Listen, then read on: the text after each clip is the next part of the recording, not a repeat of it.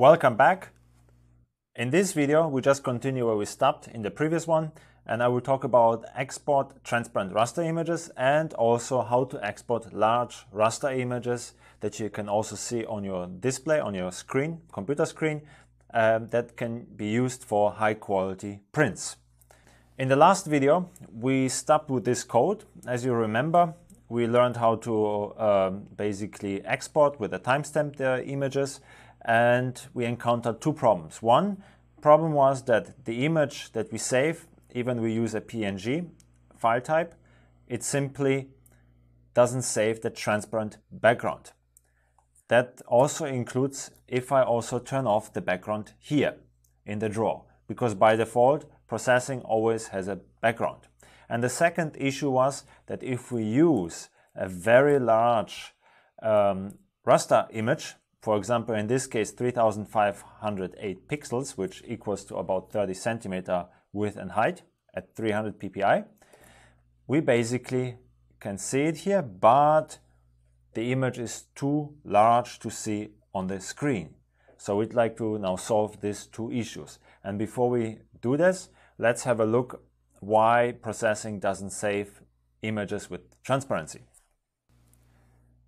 I'm just right now in Photoshop, and if I make a new window, for example, our size that we have in Sketch in the processing, so you can see we have this little window size, and what is happening now when we draw in processing, for example here like circles, processing is making those circles all over the place now in this case randomly, and what it does, it puts everything on one layer, on the background layer basically, just the same as it is in Photoshop.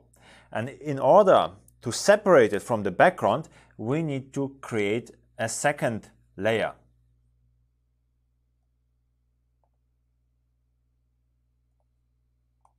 And you can see this here.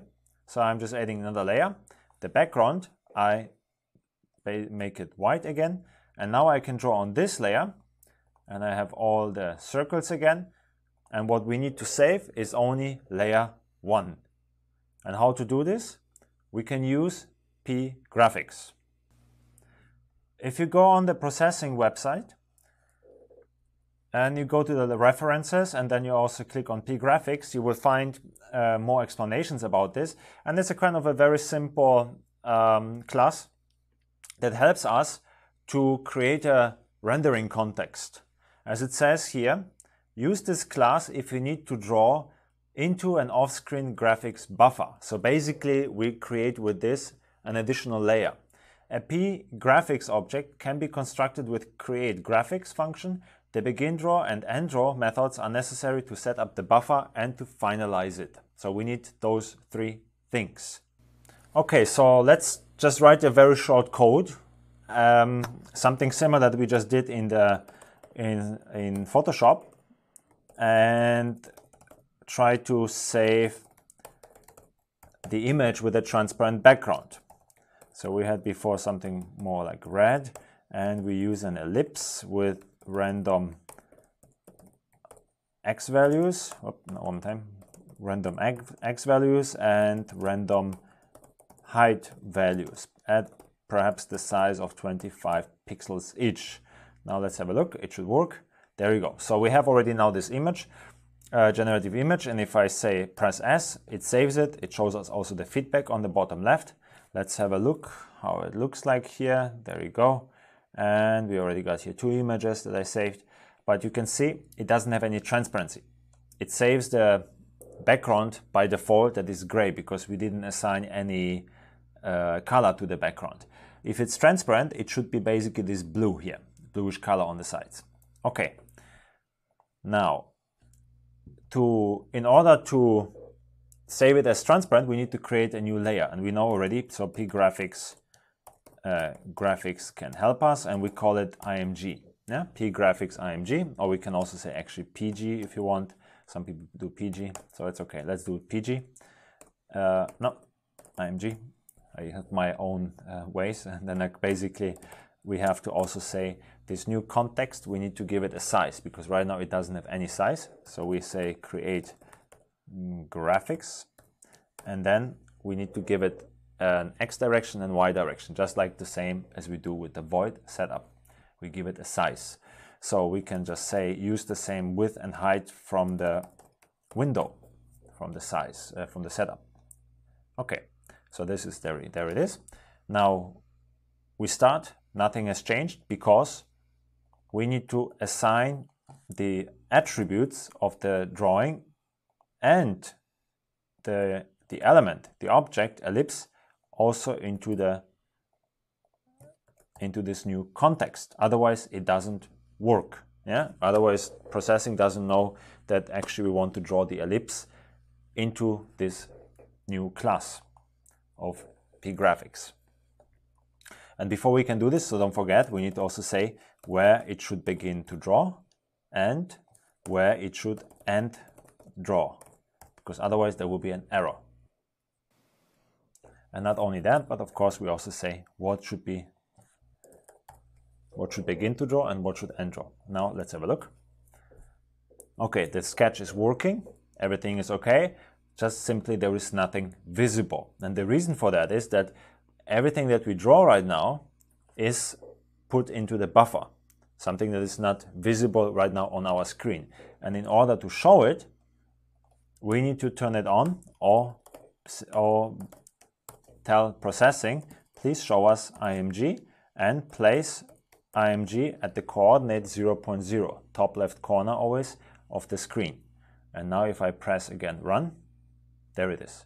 So now with a few steps, we created another layer on top of our default layer, the background layer, where we were usually drawing inside. So this layer we can save, and it should keep the transparency. To do that, before we can do this, so we have to also say IMG save. Yeah? Because otherwise processing doesn't know what do you want to save. Do you want to save just the window, the default window on the bottom, or do you want to save the image layer? Now let's run it again, and I press S. I save the file. Let's open up and check. And you can see already there is a difference here. This was what we saved before with the gray background by default, and here on the right side we have already transparency. Okay, so that works perfect. Now, how do we export large raster images that we also can see at the same time on our window? To do that, we continue working on the same sketch, and we will also use PGraphics. So we keep this layer in the context. We keep this context, new context. However, we would like to use these new sizes. And if we just turn it on, for example, the new size, the window of course becomes much larger, 3508 pixels by 3508 pixels, and the drawing also is not visible. So that's a problem. So what we can do is, first we want to keep the size of the window at 842, and at the same time we would like to use these new sizes. You can always put it here inside manually, or I prefer usually to write to use variables to do that for the height and also for the width and for the height. Okay. All right, W and H. All right, let's run it. What happens is, not much has changed. We still have the very large class of image, or this new context of 3508 pixel, and processing is displaying us the window at a smaller scale and also continues drawing it. One problem here we have is, or two problems we have. First, we need to make sure that the width of it that we use, for example, here in the for the random values, has to be from the IMG class. Yeah, because if we don't do this, we just only say height, it will reference this value. If we say img.width, then it will take this value, or respectively this value. So we have to do the same here. Take the image height, take the height from the image, or IMG. All right, let's run it now. What happens? It's the script, or the code is now much slower, you can see, because the window that it draws into is much larger, or the layer. And in order to display the same layer, we can do this in the image with the image function.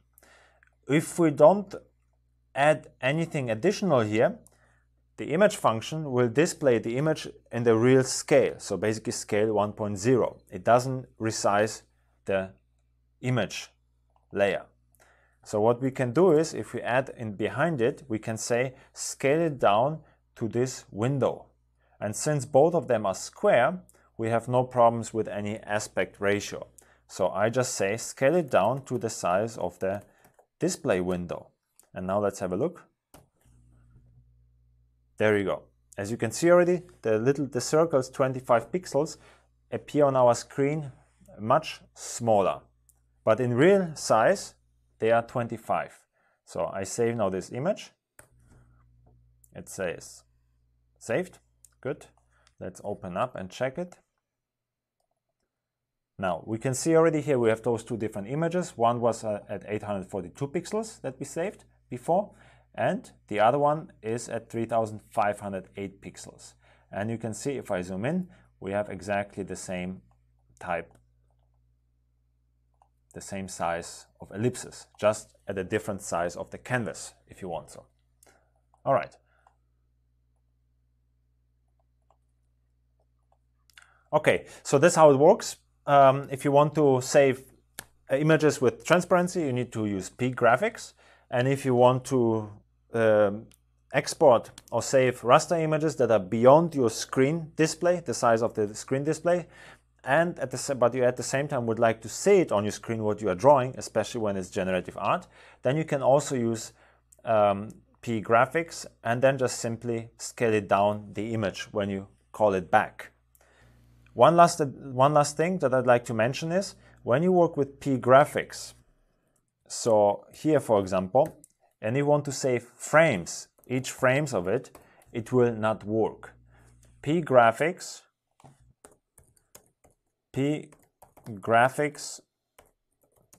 does not work with save frame. Remember that. So if there is any issue you have and it's not just not working, that's simply because it cannot save the frames from the PGraphics. You have to always use save. Yeah, and it's also unlikely that you will do videos with PGraphics. Okay, I think that's enough for this video. It was rather very short compared to the previous one.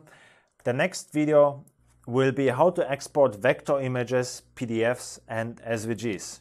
So thanks for watching, and if you have any questions, please write down in the comments and I will try to reply to them, or perhaps you have also some suggestions, perhaps better suggestions, but I think that's enough to start with it. And I see you now in the next video.